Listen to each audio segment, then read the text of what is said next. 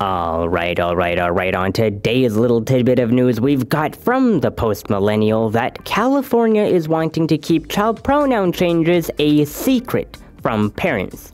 Oh, you know, the people who raised said child. They want to make things that are meant to be public and personal excluded from the parents. That sounds dangerous to me. I wouldn't want my kid attending that school. You're a friggin' coconut.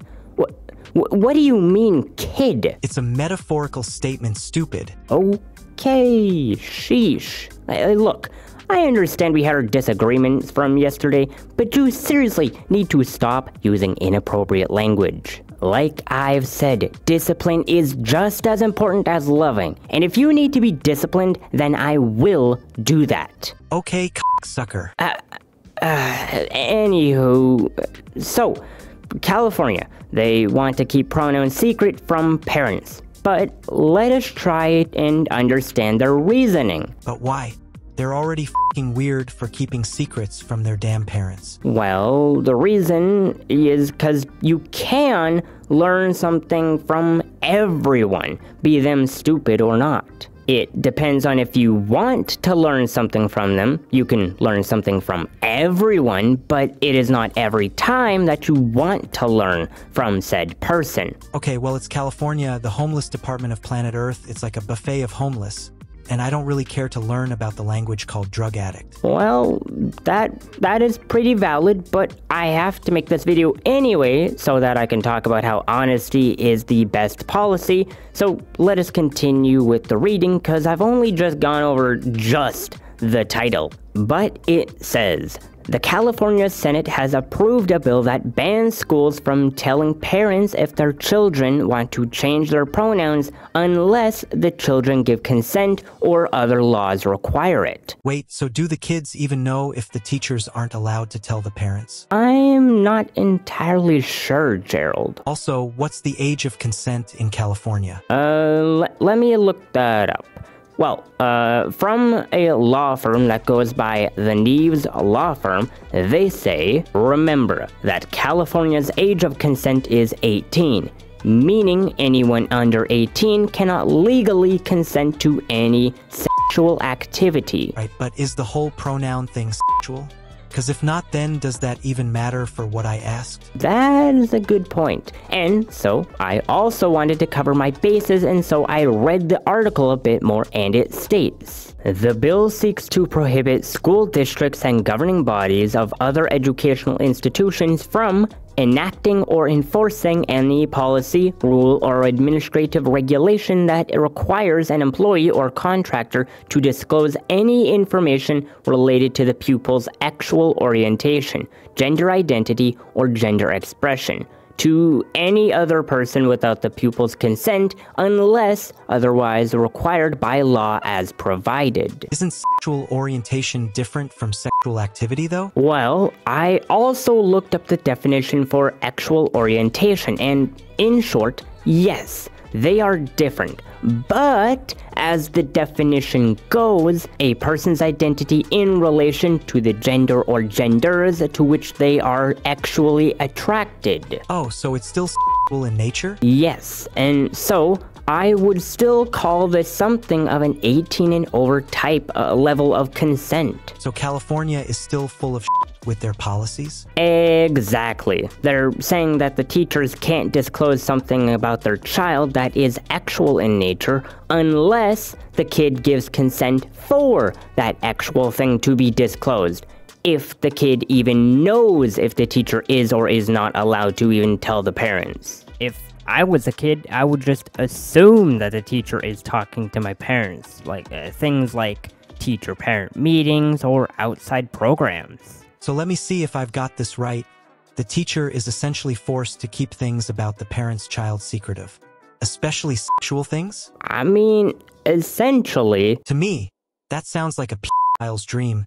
They're allowed to keep things sexual secret, unless the child gives consent to talk about said sexual thing. I mean... Or am I just reading into this incorrectly? I would say to a degree, yes. Because I hopefully doubt that this is where they want to go with this. But at the same time, I don't necessarily disagree with your thought path on this. I mean, take life like the flip of a coin. The human species is two sides of the same coin, men and women. And like the flip of a coin, we've currently got a bunch of the more far-right type people in the content sphere getting caught up in child-touching activities.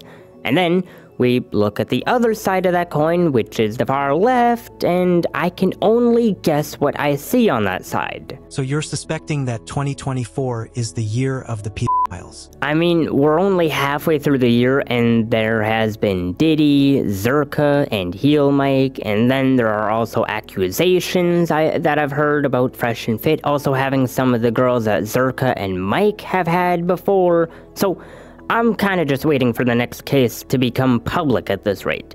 And I mean, just the fact that Diddy was a prolific supporter of Democrats is also just a nail on the coffin for me. But it is also just a suspicion, you know? Right. Two sides of the same coin. If the one side of the coin is having pedophilic problems, then the other side of the coin is probably in the same boat. Right. It is a suspicion, but if the suspicion has to deal with trying to keep children safe, then I'm more for the suspicion, you know? Right, like if a dude looks like the type, then I would rather him not be a teacher to the dude's type. Yeah, and so, in more or less full, I would rather that child touchers wants to be less of a normal thing. For example, child touchers colloquially like secrets. For example, a literal island that I can't even say on YouTube. And especially an area where the teachers spend a lot of time with said children, which the child then gains a report for the teachers. And I mean, just listen to cases of where the child didn't want to say anything because it was their uncle, and they would be scared to say something to their parents because their uncle said, "This is our secret and you can't tell anyone else about it." And how often do you even see your uncle compared to your teacher? Right. So then the child gains an even larger rapport with the teacher in comparison to the uncle. More rapport means more blind trust, and more blind trust means they must think that the secret is really important. And congrats, in a place with secrets held rampant, then what is just one more itty bitty secret, right? Honesty is the best policy, especially when children are in direct correlation with said honesty. And California trying to move towards more and more secrets held between the parents and the child just makes me feel more and more queasy with uncertainty with those children. California is just the worst place to live, isn't it? I mean, those are your words, but I can't say I totally disagree. Substances running wild, homelessness being just around the corner everywhere, and a pedophile's paradise where secrets are preferred. Just a f***ing great place to live and grow up in. Yep. But, without further ado, let me know what you guys are thinking. Do you find this new bill to be suspicious or not? I'm definitely team suspicious. Gerald, what do you say? I say that this whole bill just seems f***ing weird and does not move us to a more accepting world. It moves us to a more secretive and displaced world where child and parent can't even meet eye to eye, because they just have a roadblock like teachers in the way between them. Yeah, I agree. But let us know down below, and perhaps show me some love by hitting that subscribe button to join the better generation that we will build by living in truth, honesty, critical thinking, reliability, self-control, and consistency with our words and actions. And once again, for those who don't know, if this channel gets to 10k subs before the end of next month, I will be doing I'll make a video of me selling smoothie treats for free. I mean that seriously. I'm not kidding by it. But yeah, anywho.